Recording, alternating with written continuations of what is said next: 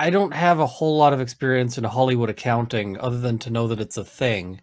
But I wonder if part of the reason why they keep naming him so much is just the concern that the money anywhere else might run away. It's not just that it could run away. I'll tell you, from doing judgment execution here in New York, you always want an earner. It's better than someone with not just a deep pocket, but a deep pocket that's going to keep generating revenue. Because instead of having to try to find a bank account, you can attach the assets directly from their source of revenue. So this way, you basically they can go to Universal or whoever it is that's going to hire him next and say, yeah, that contract he signed with you for $6 million, well, he owes us 40. So we're going to be attaching all of that. Or certainly, depending on the state, some states won't allow you to attach all of it. We're going to be attaching, X percentage of it. And this way they know that they're going to be able to keep getting it. If it's a studio, which is especially a small-time studio like these seem like they are, well, who knows if, they're going to fold up the day after the judgment gets entered and say, okay, we can't pay this off. We're filing bankruptcy.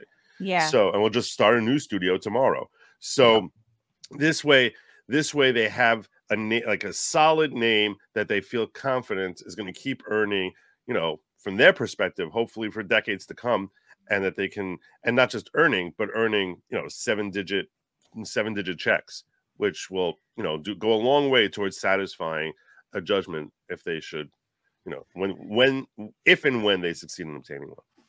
The only assuming that this complaint isn't just high octane BS, and I don't think that it is, but assuming that it isn't, I think they're going to get some money sent their way. Yeah, I definitely think so. The only part that we haven't really touched on here, which I think is probably going to play an important role, is the insurance. Not knowing what their insurance policies were, how those max out. I would be very curious to see what those insurance policies look like, because that is probably going to really impact how much they can collect as well. I have a feeling that this isn't one of those ones that settles for policy limits, though. Yeah, I think this is going to go beyond, and that's why they want to go after Baldwin, because they want to. Because if I think the policy limits, if it's like 5 million, I mean, how much more than that would it possibly be? I think that they're gonna. I don't think they'll just say, "Okay, we'll take the 5 million and settle and sign a waiver on the rest." I don't think they'll do that. I think they'd rather win and get a judgment far next to that, then collect that money off the top from the insurance company. A lot of times the way it happens in your normal accident, when you have when I say normal, I mean typical run-of-the-mill individual like you or me, or some client that comes into us. So when you get offered the policy, with that, they say, okay, take the policy and sign a waiver that you're done and there's no further claim. And you sort of figure, okay, how much am I going to get from this defendant anyway? How much money they have? It's not someone Alec Baldwin who shoots them. Think about this for a second. That's true. If this is some low budget film where there's really no major actors, there's no money in the company that's at least known to exist there. And now you get offered a policy where you recognize, hey, if I go to court and I get a judgment against them, what the hell is that going to be worth? And maybe I'm not going to get the judgment. So you have those concerns. So you say to yourself, you know what? Let me grab the 5 million max policy and I'll get and go my merry way, because that's all I'm ever going to get from this. But because you have a deep pocket here, and he's so directly involved in this accident in a myriad of ways, that I think that, even if they offer the policy, if they say, here's the policy, sign the waiver, they say, screw that. We're not signing any waiver. We're going to get more than that. We're going to get your policy and whatever you got in your pockets. Yeah. Yeah, that's fair. That's a very good point. I think one thing that you guys are, well, maybe you guys said that because I went to the restroom, but in Hollywood, if you're an actor, you have to be able to get insured, the set insured.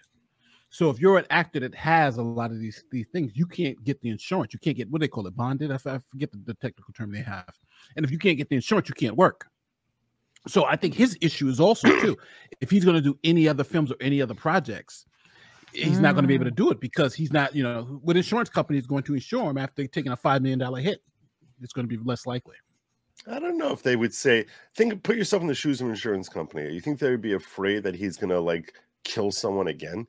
by accident that they would be they wouldn't take the insurance money. It's not like he's some you know one and done type of actor. This guy's been doing this for 35 years. He's been acting. So I think you know, they might I'm sure they'll jack up his rates, but you know, as far as him being uninsurable, I don't know if that's really going to play for Alexander R. Baldwin III.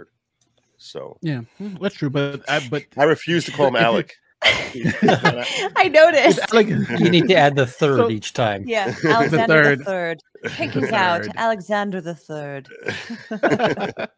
Born asshole. Out of the womb, you're an asshole.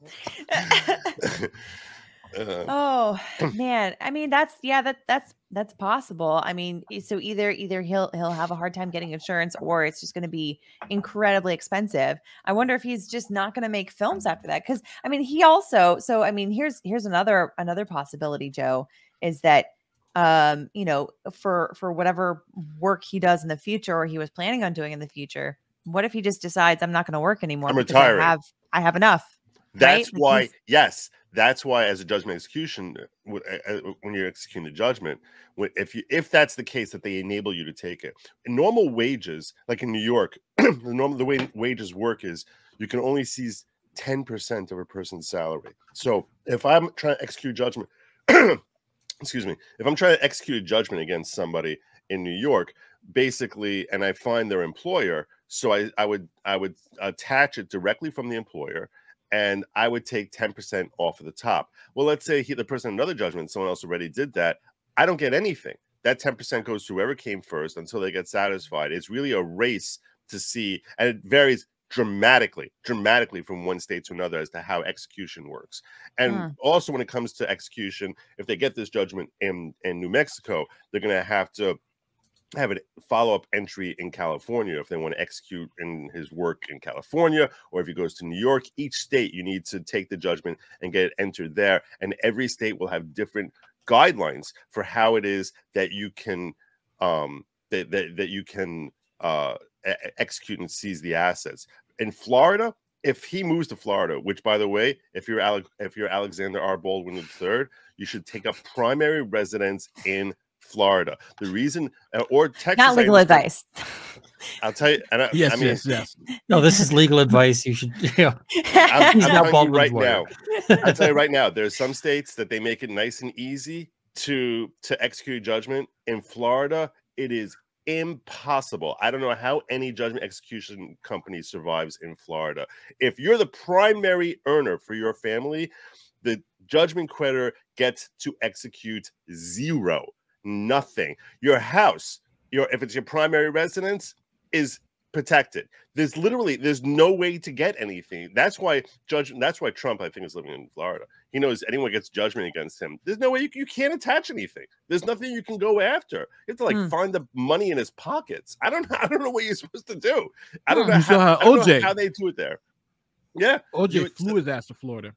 It's actually called in the industry. It's actually known as debtor's haven, because people just flock down there. Maybe that's why a lot of old people move down there. They all got judgments against them, and they're like, "Hey, this is better." Yeah, see ya. I'm gonna go to Florida. I'm totally safe. I'm totally safe down there. So yeah, it's a big factor